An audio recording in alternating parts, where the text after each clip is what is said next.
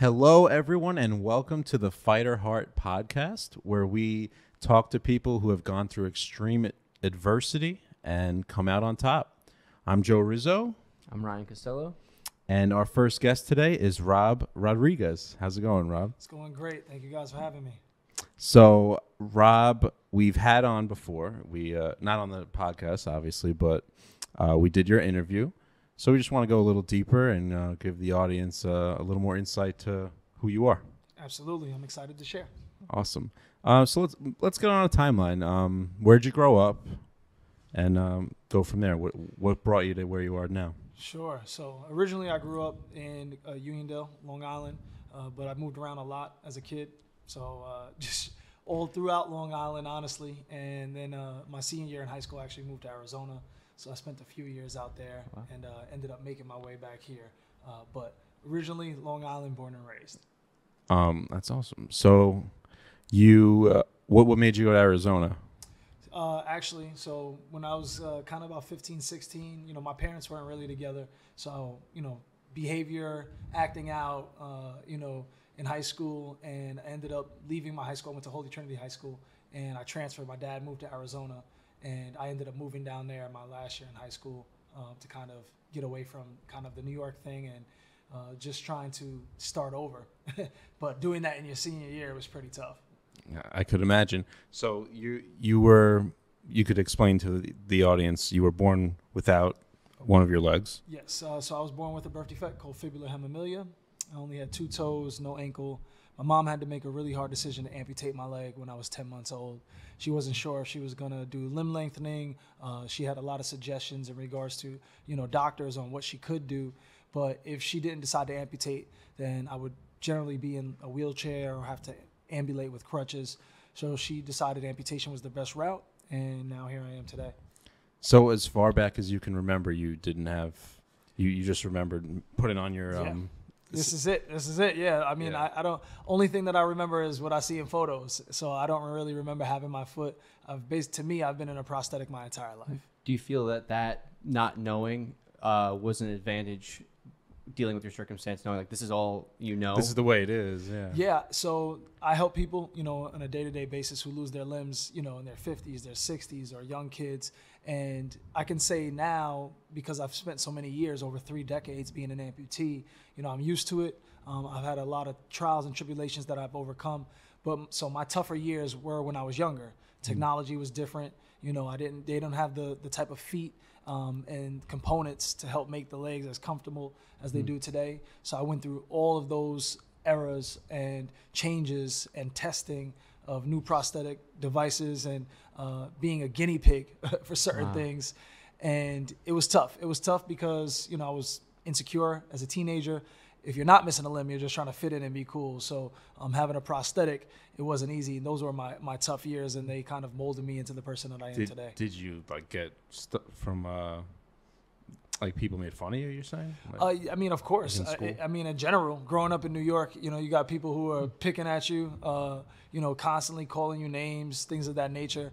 But I've come from kind of like a tough family, and I've always been told to stand up for myself, to keep my head up high. Of course, even if it hurt, you never showed that hurt, kind of always kept that straight face. And I've been a fighter my entire life, so I never let that stuff get me down, even though sometimes it does. Is that what inspired you to get into kind of the career that you? Yeah, did that motivate you, getting in all that to just? Absolutely. I feel like it's a double-edged sword. So part of it was like insecurities, so fighting back on my insecurities and making sure that I was good enough, because a lot of the time I felt like I wasn't. So I used any type of setback or obstacle as motivation to compete as an athlete, to prove people wrong, to show them that I can do it, although people said that I couldn't do a lot of things. Wow. You said you mentioned you were a guinea pig for a lot of different prosthetics. What it's like something that didn't work and you were like, this is not going to work? Yeah, so there's so many systems to kind of keep a prosthetic on. There's something called a pin lock system. There's suction. There's vacuum. And so the vacuum system, when they first came out, I want to say around 2000, there was like a big block that you actually put on the side of your prosthetic, and you would push the buttons and it would like pull air out basically. And so it would suck air out as a vacuum, and it'll keep your leg on, and you would wear a sleeve, kind of like the sleeve that I have on now. But then you also had to charge it. And so it would die. And, if you didn't charge it every day or two. And I didn't like that. I was one of the first people to test it. Cyborg. And yes. And I didn't want to have to charge my leg. It was just something that I just didn't. Because it's I still. already got to charge my phone. Yes. Charging my leg. Exactly. So I didn't want to do that. So they usually mold our limbs. So to get your anatomy, your knee and the imprint of your leg, so it fits into your socket, they mold it with plaster. But then they came out, I want to say 98, 99, they came out with a system where they can actually scan your leg and 3D scan it with a scanner, and then it would show the dimensions on a computer. I was actually like one of the second people in the country to have that done, and for them to fabricate a prosthetic by doing it that way, which also didn't work out well for me either. I kind of like the hands-on approach. So things like that, being able to go through the nuances, give my feedback, and being a part of that technology change has kind of helped me to be a professional in the industry today. Wow. Where do you feel the technology is now compared to years ago? Yeah, like what is are you there still rocking room now? for growth, or What I'm rocking now is, I work for a prosthetic company, so I'm very fortunate, and I've been doing this for a long time. I always joke, when I was a kid playing sports or playing basketball, my championship baseball game, my prosthetic foot would break. And I've been on vacation in a different country, and my foot is broken, and my mom has duct taped my foot. Now, if my foot breaks, I have an extra foot in the car. I just pop this one off, put a new one on, and it is day and night. The kind of foot that I have on now, I feel is an all-purpose foot. It's a lot of energy return. It allows me to get up and down stairs easily. I can play basketball, just do whatever I need to do. It's an all-purpose foot. But back then we had something called like satch feet, which didn't have carbon fiber really, which is what my foot is made out of now. Lightweight. Yeah, it was a little heavier. If you will, like kind of layman terms, didn't have a lot of spring. In it. So now my everyday foot does, and it allows me to do a ton of different things. Is it suction or? I use suction now. That's what I found that works best for me. But everyone is different. Some people might like or dislike something, and that's kind of why they have several different choices. And I always try to gear people to figure out what's comfortable for them. So let's bring it back. So we didn't even mention Rob's a USA athlete. Yes, sir. So how did you get into this athletic area with having one leg? Yeah. So I've played able-bodied sports my entire life. So playing basketball, baseball, football, for 1 year, football, with guys like you, 2 legs, 2 arms, just trying to compete. Again, proving myself, fighting for spots, to make teams, to be one of the best, to be one of the fastest. And that's kind of where my competitor spirit has always grown. I've always wanted to be a professional athlete. Like that was a dream of mine since I was a kid. To be specifically like a professional basketball player, right? Grew up in that Michael Jordan era. I'm a Knicks fan, unfortunately. Trying to move over to the Brooklyn Nets, but but grew up watching the Knicks, and so it was something I aspired to. And then I transitioned to making music. Growing up in this hip hop culture, I started to rap. In my teenage years, and got away from the sports. But then I found an organization called the Challenge Athletes Foundation, and I went to like one of my first clinics. And this one prosthetist came and made me my first running leg. And I realized that there were other people playing sports like me, and that there was just a whole new world.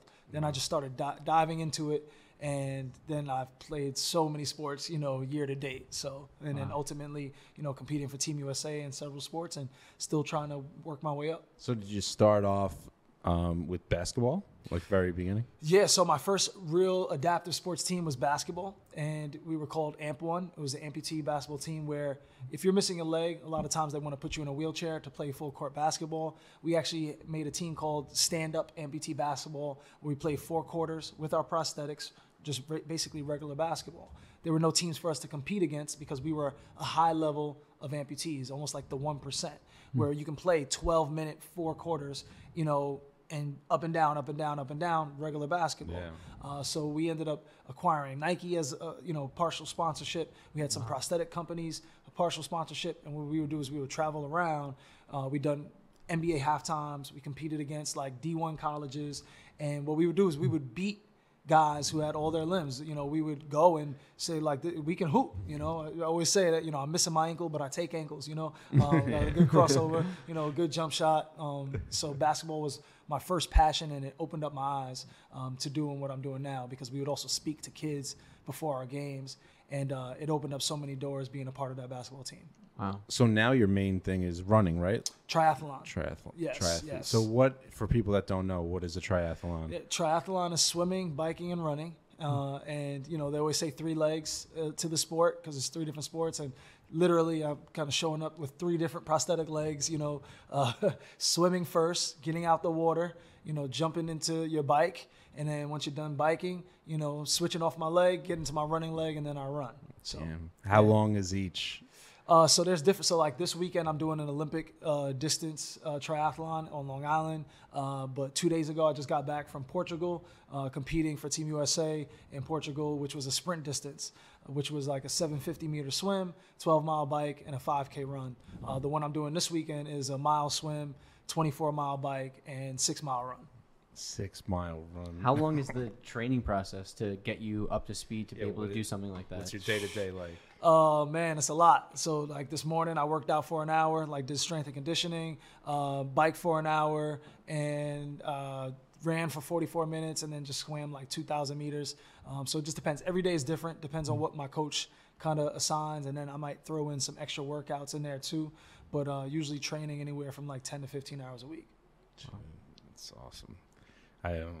6 miles, I can't even think about. 6 miles. Do you feel that, like, does it add more stress on the one leg because of the prosthetic? Or? Yeah, do you overcompensate? That's a good question. Yeah, 100%. So I've been overcompensating my entire life, you know, because subconsciously, you know, you always want to go to where you're more stable, which is my sound leg, is what we call the non-amputated side. So many years of that, I have arthritis on my knee. There was actually a point where a doctor told me, you know, to stop playing sports. You know, at the time I did Team USA sitting volleyball. I was on the A2 program, the development program, and, you know, I was doing the basketball, and I did American Ninja Warrior, and did Para-Spartan racing, and went to the World Championships for that. Just any sport that I could, but my knee, I was overcompensating, and they told me basically to kind of slow down on the sports. And then I got into the one sport that you use one leg, which was amputee soccer. And I ended up making the USA team for amputee soccer. If you Google it, we play on forearm crutches. You don't wear your prosthetic, and you're basically just using your sound leg. And it was tough. A lot of wear and tear on one side. And then that wear and tear, I realized, especially as I got older, I'm like, man, I can't keep doing this all the time. And then once COVID hit, that's when I made the transition to triathlon. And now I've kind of really focused on my balance, because in triathlon, you got to be pushing out power on both sides of your body. If you're swimming, you know, your right arm and your left arm for your stroke have to be the same. On your bike, the same thing. Same thing on the run. You know, it's a lot of work, so try to keep it equal. I guess you've always biked your whole life. Like long distance biking. Yeah, I mean, so I was always like biking with my kids. I didn't bike at this level like I'm biking now. This is a whole different level. And, you know, so I biked with my friends and did like little trails, but this is a whole level Swimming of biking. too. Yes, I was a swimmer, but not competitive swimming. You know, more running. Running is my strong suit, and I did a lot more running. But I did all 3, just never really put it together like this, and not in the sports format. Wow. When did you make the transition from just being an athlete to starting to speak and starting to motivate others that might be going through something similar? Yeah, so being a part of that Ample and basketball team was a game changer. In 2013, I went on a trip to Indiana. We were playing a basketball game at a church, and, you know, we beat the church team, and our message was to never give up. And we got back to our room after, you know, winning the game and speaking to the kids at the church, and we got a Facebook message. And it was this young lady, she was 13, her parents just got divorced, and her best friend convinced her to come see us at the church. And she told us how she actually had plans to commit suicide that weekend. And how our message inspired her. Now all the guys on the team have amazing stories, and we would put them all together. And again, we would give, you know, our heart to these people, and then show them our talent. And that inspired me from that point on, when I got back to New York, I knew that the sports part was amazing, but the speaking, and telling my story and helping another kid who may have felt the way that I felt. There were times that I wanted to take my own life, that I felt like I didn't belong. And, I wish I had someone there, even someone who was missing a leg, to just kind of give me that confidence. So right then and there, I knew that I needed to speak more, I needed to share, and just kind of walk into my purpose. And so I started doing that in 2013. I spoke for free for about 4 years until I ever got my first check, because it started costing a lot of money to travel and gas, and I got tickets on my car, and I had to figure out a way to get paid, to make it work, and I had 2 kids and my wife, so she was like, this is great what you're doing, but we also have bills to pay. So yeah, and then so I made that transition into speaking as well as doing sports, and I found my purpose with that. How often do you speak, and where all over? Yeah, I speak all around the country. I've spoken all around the world, but I speak, all around the country. Speak to companies, corporations, schools, nonprofits. I have a very lengthy story, and I can, fit into whatever the category may be and share different parts of my life. So I speak all year round, but it does get busier like when schools are out, because a lot of schools will invite me, colleges, high schools, elementary schools, but I speak to companies and corporations all year round. Wow. And your main message is never give up, right? Anything's possible. So that's my message is anything's possible. You say that all the time. Yeah, man. Because it's true. It's true. I don't come from much. I was a victim of abuse, a victim of a house fire, and missing my leg. I didn't have a silver spoon. I've literally had to fight for everything that I've had. I manifested my entire life, and anybody who knows me knows that I work really hard. I'm nonstop. So I truly believe that anything's possible if you put your mind to it. That's awesome, man. You mentioned a house fire. What happened? Yes, sir. So when I was young, 4 days before Christmas, my house burned down. My mom woke me up. She told me the house was on fire.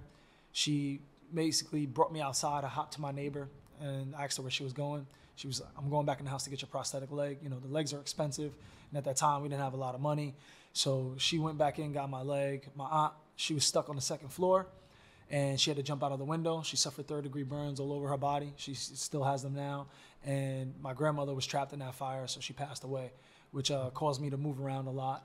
Again, my dad was in and out of my life, so my mom and my aunt both picked up 2 jobs so that they can provide for me, and I kind of bounced around a lot. That's why I moved all around Long Island while they were trying to kind of provide and give me, some type of stability, and so that was one of my earliest memories, and it changed my life. Dude, you're FighterHeart. That's it, man. FighterHeart for real. Just keep moving forward. That's it. So you mentioned before you have like a day job too, right? Yes, sir. Yes, sir. So I work for a prosthetic company, and I cover 8 offices here in New York. So I help vascular surgeons. I do in-services to help with amputation, suggestion, to help patients recover so that this way they can get into a prosthetic, they can walk again. Some of these patients, I help them get jobs and just achieve some of their goals. I had a patient who just wanted to walk his daughter down the aisle in 6 months. So, we helped him do that. Everyone is at different paces. So you'll help with like physical therapy? Yeah, I'll go in. I'll help the physical therapist if a patient gets transferred from the hospital to the rehab, or I'll see the patient in the hospital. Sometimes they're having an elective surgery where they're deciding to amputate because they've had a ton of surgeries and they need to let the leg go. Sometimes it's traumatic, like a car accident, or sometimes it's vascular disease like diabetes, or it's a cancer. So everyone has different situations. So I kind of come in, let them know what their life could be, and that it's not the end. It's actually just the beginning of a new chapter. That's awesome. How long have you been doing that? Been doing that professionally for 10 years. Wow. And so I've been volunteering, though, technically for about 13 years. And our good friend Celia, her dad is one of the people who got me into it when I was younger. Wow. Yeah, so I've been volunteering, doing it for a really long time. That's awesome, man. I mean, yeah, we got the 5-minute warning. Is there what's your message for the world? How about that? Yeah, can we go that direction? I mean, my message for the world is, I feel like that our minds are stronger than we think. I'm even realizing that myself. So as animals, because we're human beings, but like a cheetah is fast, elephants have long trunks, and a porcupine has spikes, and all of these things are given to them so that they can, walk this earth and kind of protect themselves. I feel like us as human beings is our mind, and we take it for granted. It's under attack. You know, we have so many influences and distractions now, and our mind is a tool that can be used, you know, for us and sometimes against us. So my message to the world is to protect your mind, to try to keep it healthy and focus on, you know, whatever your goal is. And if you believe it, put it in your mind, you can achieve it. Awesome. Amazing. You have any future plans? A ton of future plans. I have a lot of projects. I got some few TV shows that I'm working on. Wow. But the biggest thing is triathlon. Trying not to get distracted. You know, I actually just got ranked 30th in the world, 5th in the country, and you know, so I'm continuing to kind of work. I go to Turkey in 5 weeks to compete again, and just trying to continue to keep working my way up the ranks and get to either Paris 2024 for Paralympics or LA 2028. So. Just, you know, working on being the best triathlete I can be and keep, you know, kind of going against these Goliaths out there. What's after that? Decathlon? What's a decathlon? That's 10 events, right? Yeah, the decathlon, yeah, that's different. But triathlon is the three sports. Yeah. And, yeah, I mean, there's like duathlon, which is like run, bike, run, you know, things like that. But, yeah. What made you go towards tri? So, yeah, when COVID hit, my wife is a nurse. And, you know, at the height of pandemic, it was tough. She was, you know, in the hospitals. She worked at Good Sam, and she was out of the house. I was homeschooling them, and I stopped playing sports, couldn't play team sports, couldn't play for Team USA soccer, and I went through a depression, and I had to figure out how to reinvent myself. And a few of my friends were triathletes. It was something I've seen and something I wanted to do, and I like to do hard stuff for some reason, right? I like to challenge myself. And I was like, this looks like it sucks, you know, why not try it? And yeah, you know, I had some friends who were successful at it. You are who you hang out with. Yeah, like, yeah. I don't know any triathletes. Hey, let's do it. We'll get you on one. We'll get you on one. That's it, Rizzo. I got you now. That's it. Maybe I'll be on the other side. That's it. FighterHeart. We're going to pull you in now. That's it. Thank you, Rob. I think that was great. Yeah. I think, where can they find you? Is there? Thank you, man. Yeah, robertanthony.speaker. You can Google Impossible, which is my organization. But, you know, just robertanthony.speaker or Impossible. Google me. Awesome, man. Thank you. Thank you guys for having me. Thank you guys for what you're doing. Keep up the fighter heart spirit. Of course. For sure. Thank you guys. Have a good one, everyone.